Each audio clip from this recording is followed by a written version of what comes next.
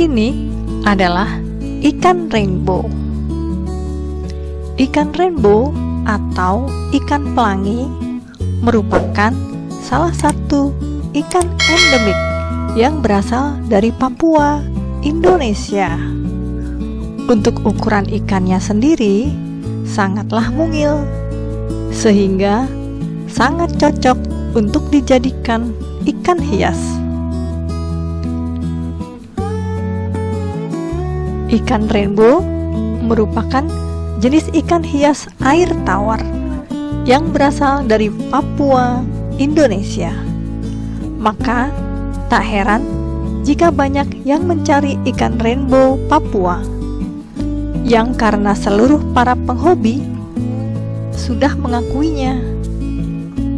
Ikan yang mempunyai warna seperti pelangi ini semakin hari semakin populer. Tak hanya itu, dari kecantikan dan keindahan warna yang ada, banyak sekali pecinta ikan hias yang berlomba-lomba menjadikan ajang bisnis ikan hias untuk mencari tambahan keuntungan dari para konsumen. Tidak hanya itu, banyak juga yang melakukan perkawinan silang, kemudian ingin memunculkan jenis ikan rainbow yang terbaru. Ada beberapa jenis ikan rainbow. Yang pertama adalah ikan rainbow ballon. Ikan rainbow ballon yang merupakan jenis ikan hias air tawar dapat teman ketahui dengan memiliki bentuk tubuh terkesan membulat dan lebih pendek. Untuk jenis ikan rainbow bosemani sendiri terdapat beberapa kelompok lagi, seperti misalnya red rainbow ballon, rainbow lacustris ballon, dan rainbow bosemani ballon. Yang kedua, rainbow merah. Di daerah asalnya, yaitu Papua, Danau Sentani, rainbow merah atau Glossolepis incisus Weber ini sering disebut kaskado, yang artinya penyakit jamur yang berwarna keputihan. Ikan yang memiliki nama beken red rainbow fish ini memiliki bentuk tubuh yang pipih dan bersirip punggung ganda. Panjang tubuh ikan ini bisa mencapai 12 cm untuk ikan jantan dewasa, sedangkan untuk ikan betina dewasa sekitar 10 cm, yaitu diukur dari ujung mulut hingga ujung ekornya. Tubuh ikan jantan berwarna terang, biasanya merah bata, sedangkan ikan betina berwarnanya lebih pucat. Terdapat juga warna keperakan di kedua sisi bagian tengah tubuhnya. Penampilan ikan rainbow merah akan tampak lebih indah saat menjelang masa pemijahan. Yang ketiga adalah ikan rainbow bosemani. Ikan rainbow bosemani atau Bosemani rainbow fish bernama ilmiah Melanotainia bosemani, yang bisa sobat ketahui dengan memiliki tanda atau ciri-ciri mempunyai bentuk tubuh yang pipih. Juga terdapat sirip yang ganda pada bagian punggungnya. Ikan rainbow bosemani ini dapat tumbuh besar hingga 9 cm untuk ukuran yang jantan, sedangkan untuk yang ukuran betina bisa tumbuh besar maksimal 7 cm saja. Harga ikan rainbow bosemani ini kisarannya adalah antara ribuan sampai dengan puluhan ribu saja, yang tentunya masih bisa dijangkau oleh semua kalangan yang ingin memeliharanya. Jenis yang keempat adalah ikan rainbow makaloci. Ikan rainbow makaloci atau Melanotaenia makaloci ogilvy di pasar internasional dikenal dengan sebutan nama makaloci rainbow fish.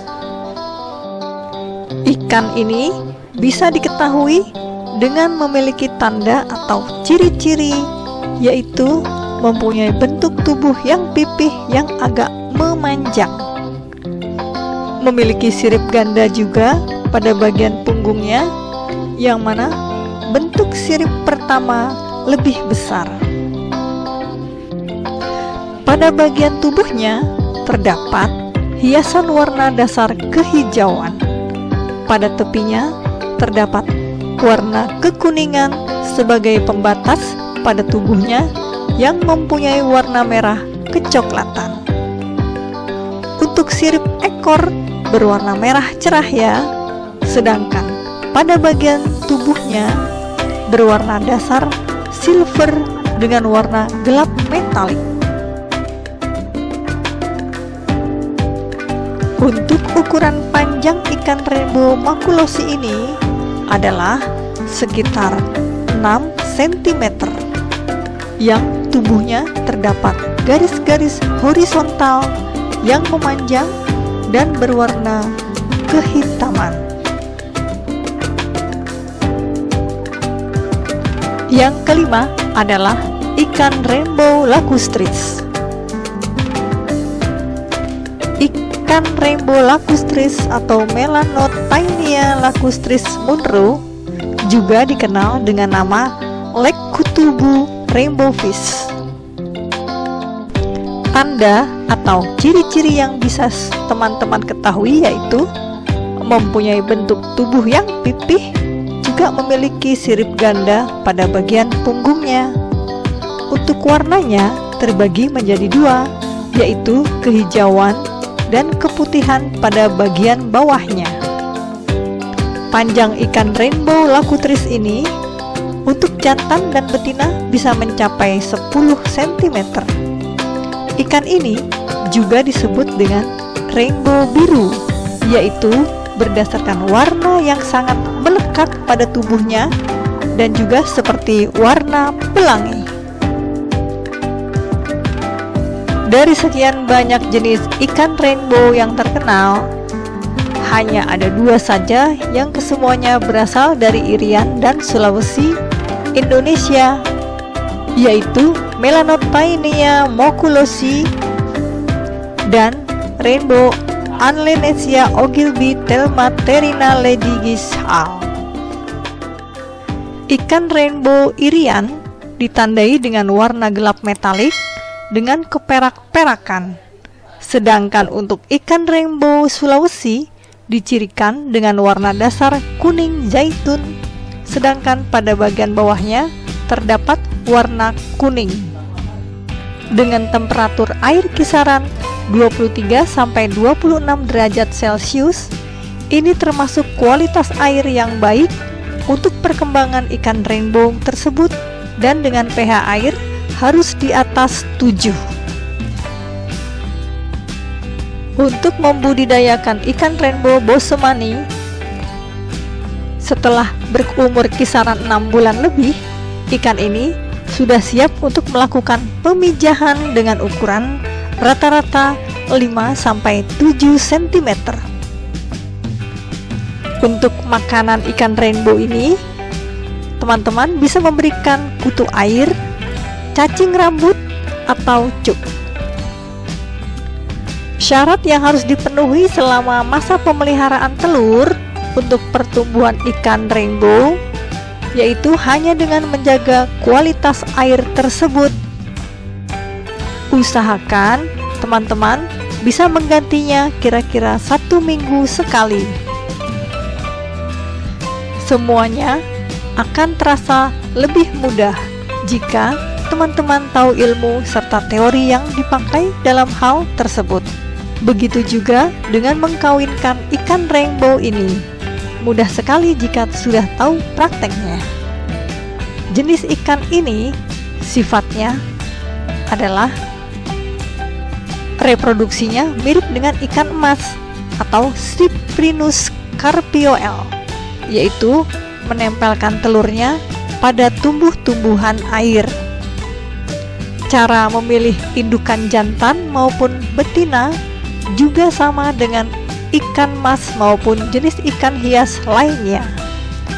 Indukan ikan rainbow jantan, jika diurut, perutnya akan mengeluarkan cairan putih atau sperma. Sedangkan jika indukan ikan rainbow yang ukurannya panjang sekaligus umurnya sama, akan tetapi ketika diurut tidak mengeluarkan cairan putih seperti santan, berarti bisa dipastikan kalau itu adalah ikan rainbow betina. Bila dilihat dari ciri-ciri melalui warnanya, ikan rainbow bosemani jantan warnanya lebih cerah dibandingkan dengan indukan ikan bosemani betina. Persiapan indukan ikan rainbow-nya adalah yaitu setelah ikan rainbow berumur minimal 6 bulan dengan ukuran 5-7 cm, tandanya sudah siap untuk pemijahan atau kawin. Nah, selama proses pemijahan, jenis ikan rainbow bosemani jantan akan menunjukkan warnanya yang lebih cerah dengan bagian sirip-siripnya yang agak kemerahan dibanding betina yang warnanya sedikit pucat dan tubuhnya lebih kecil dan hanya lebih gemuk di bagian perutnya saja. Untuk lebih jelasnya, bisa teman-teman tonton pada video berikutnya atau yang mendatang. Terima kasih sudah menonton video ini. Semoga bermanfaat. Jangan lupa untuk subscribe video ini.